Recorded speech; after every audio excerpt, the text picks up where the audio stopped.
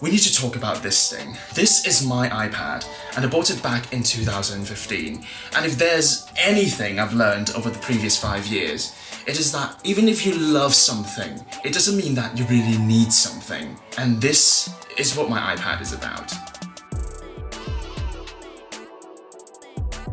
Hi, I'm Clem, truly Clem, and this is what I think about the iPad, the state of the iPad in 2020.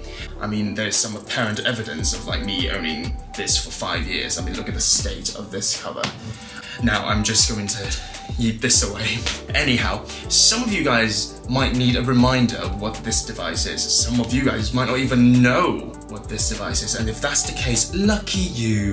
You are so young. Well, this is the iPad Air 2. It has a 9.7-inch display, which is not a display size offered by Apple for their iPads anymore.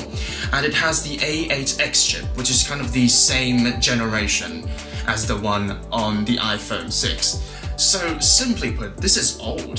This is one of the oldest devices supported by iOS 14 today, and rumour has it that this won't be supported by iOS 15 next year, so it's almost like now or never to look at this. Even without the bells and whistles, like the keyboard covers and also the Apple Pencil, it's still a really great product.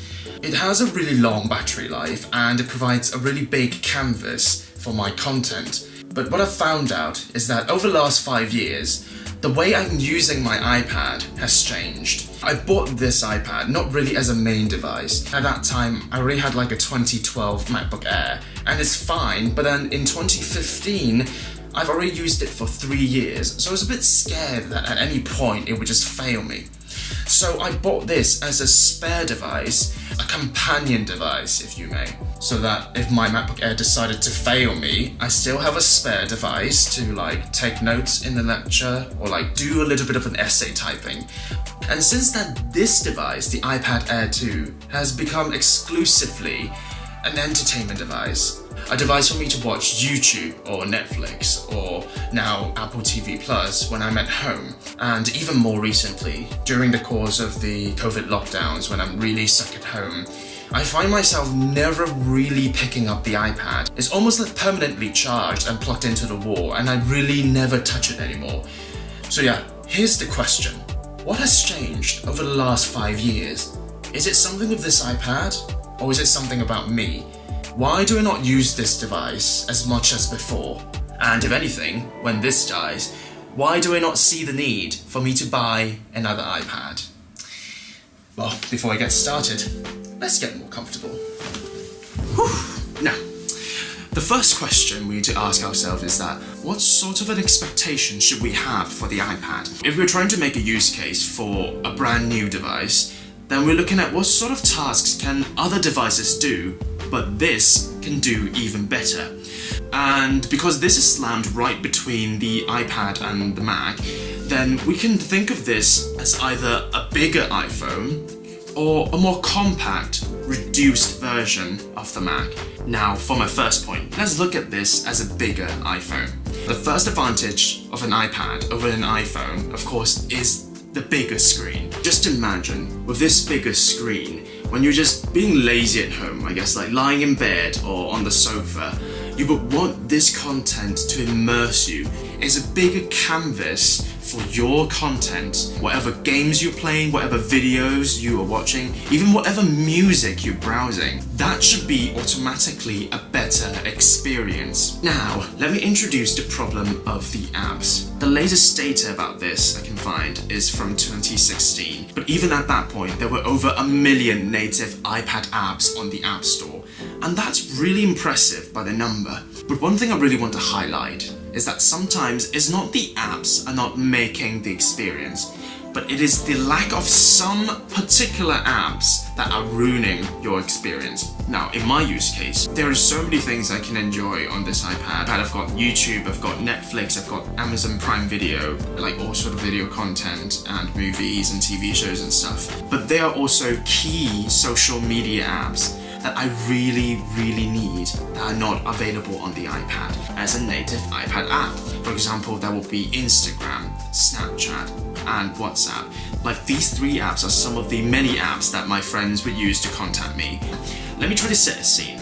Imagine you're just lying in your bed, you have your iPad in your hand and you're watching a Netflix show, and then at some point your friend is texting you on Snapchat. I don't have it installed on my iPad because it's not available. So what would happen when my friend texts me on Snapchat? My watch would give me a notification, or if I don't have my watch, my phone. And then I've got two options. One is to ignore it and hopefully I'll remember to text them back, which never happens. So my only option really would be to reply them immediately so that I don't leave them hanging. That means I would put down my iPad and switch to my phone.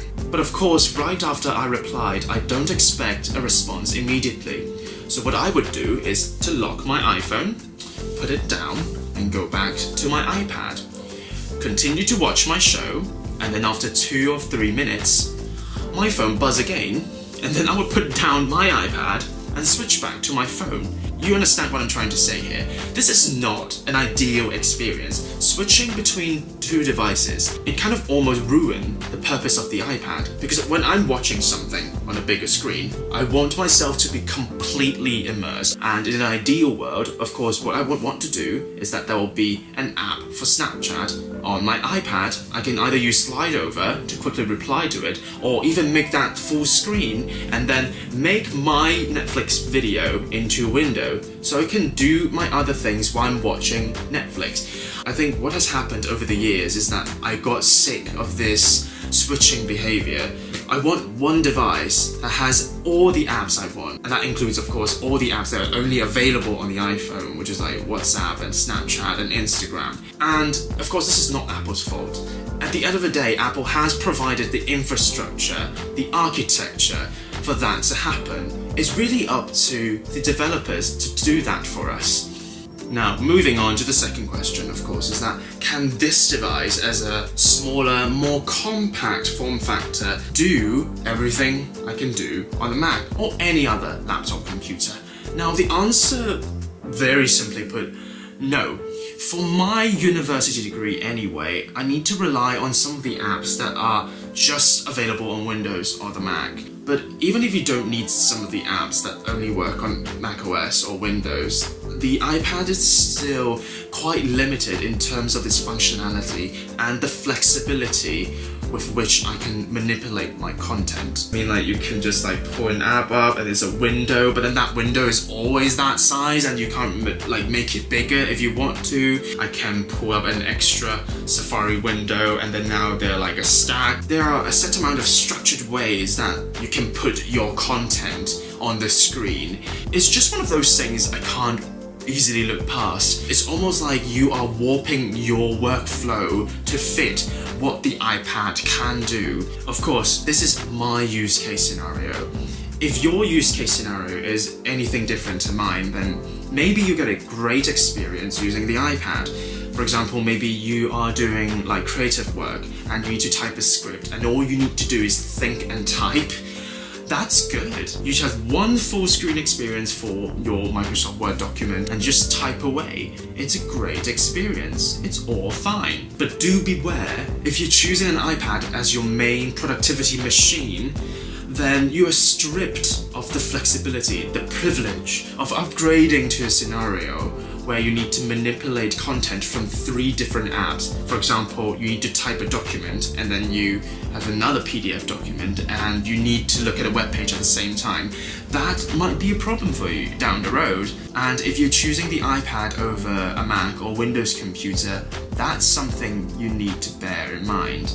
Now, another reason why the Mac is better than the iPad as a productivity machine is about the performance, starting this year anyway. In the previous years, Apple loved selling how great graphics performance is on the iPad. And they're talking about like, oh, the iPad can edit 4K video, like even like a baseline 30-inch MacBook Pro or like the MacBook Air couldn't do, blah blah blah blah blah.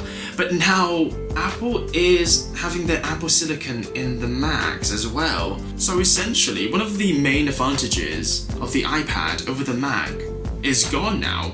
That means the Mac as a product is better at multitasking. It has the support of more apps. more hardware, is, well, faster at editing video, and it has like 20 hours of battery life. Yes, maybe the iPad is more compact if you're not going for the 12.9-inch model, but then with that many detriments that come with a smaller size, there's literally no reason for me to choose an iPad over a Mac. Now, I really like making comparisons to make things a little bit easier to understand. When you look at the iPad, even with like the whole lineup, like with the entry-level one, just called the iPad Air, and the most expensive one, of course, is the iPad Pro, is a range of price points, supposedly for a wide range of use cases. But the one thing that all the iPads are trying to do is that they want to be good at everything. But the thing is that they're not really the best at doing anything. That is a bit like the Apple TV. Now, the Apple TV wants to be good at everything. It wants to be the center of your home entertainment. It wants to be great at playing games and streaming content. But it's also at a really weird price point. It's $149 in the UK and $179 in the US, I believe. If you just need to stream content, there are cheaper options out there. The Amazon Fire Stick, that's like cheaper than the Apple TV. And in the US, you've got Roku as well. And a lot of new TVs has smart TV features built in. So you've got Netflix on your TV already, or Amazon Prime Video. All these TVs has like AirPlay built in, so even if you need Apple Music, you can just stream it from a phone. And if you're an avid gamer, then you go to the other end. For example, you just buy the PlayStation 5 or the Xbox Series S and X. Those provides console level gaming to your TV. So yeah, the Apple TV and the iPad, they always want to be good at everything. It's good for me to type an essay, but it's not the best if I want to do research and then manipulate a lot of content. It's good at handling like video editing, but then at the same time it doesn't really have pro apps like Final Cut Pro and Premiere Pro. The iPad also has a lot of apps, but then the iPhone has even more. So when I look at everything, it's always good enough that you wouldn't really complain, but then it's never really good enough that I really want to buy one. At the end of the day, the iPad is a very exciting device. And you know that because all these years, the iPad has an incredibly high level of customer satisfaction. And as I said, if you have one or two features on the iPad that are absolutely crucial to your workflow, then this would be a very amazing device for you. Even if I don't have the Apple Pencil, I can imagine how useful it is for illustrators in the creative industry. But for me, considering that I've paid a good amount of money for this iPad, I'm yet to see any indispensable value from this device. There are just a few critical issues with this that stop me from buying a new iPad after the iPad Air 2. But I remain hopeful, because who knows, one day, if the iPad in this sort of a form factor can do everything I want to do on a Mac, if it can satisfy all my work needs and entertainment needs, then I would be all for it. And at that point, when my MacBook just fails me and dies on the spot, the iPad might not just be the spare, it might truly be the Air. Thank you so much for watching. Do you have an iPad and do you like using it? Do drop a comment down below and tell me what you think. This is my second video, but probably the last before Christmas, so of course I'll have to say, stay well, stay healthy, and happy holidays.